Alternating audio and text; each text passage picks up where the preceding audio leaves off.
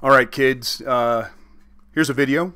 We're going to try to hook up the Wii U GameCube Controller adapter to the PC that I'm looking into right now.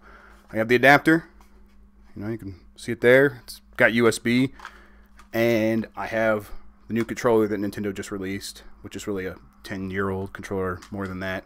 Oh god, I'm old. Okay. So I'm going to go through the process right now. I'm going to see if I can get it working, and we'll see if we can play games with the GameCube controller on a PC. I have a Windows 8 machine running here.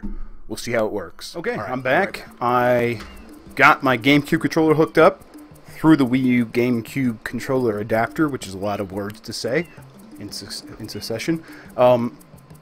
It works great. I got it all set up. I had to go through a whole process, which I'll explain in the article. What you need to do and what worked for me.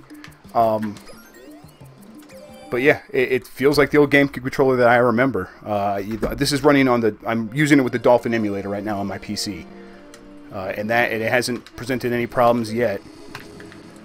Thankfully, in the program files that I downloaded for this, the people that created this already had a Dolphin profile controller thing set up that you just you pick it up, you unzip it, you take those files, you place them in the profiles for GameCube controllers in the Dolphin software library, and then you just load that profile in the game, or in the emulator, and it works really well. Now, I gotta get out of the sewer, this is ridiculous. Now, if you want to use the GameCube controller with like PC games, that's a whole other thing. You're going to have to set it up as an XI input device.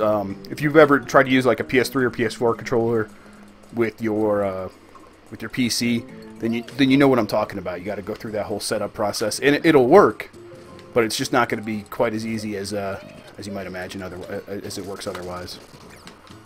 I think I just got a tweet. It distracted me. But yeah, so this is the game working. Let's see, Can you long jump in this one? You can't really long jump, can you? You do a backflip, that's kind of lame. I mean, not that. But yeah, all the buttons work. I can move the camera around as much as I need to. Running feels exactly how I remember it. Jump button feels great. Yeah, so if you have the Dolphin emulator on your PC and you want to be playing some GameCube games, there's probably not a better way to do it than this. So yeah, like I said, I'll explain how this all works in the article. You'll be able to read line for line how to go through this process. I'll help you out there. You can come there in the comments if you have any questions. But yeah, thanks for watching. I appreciate it, and I'll see you next time.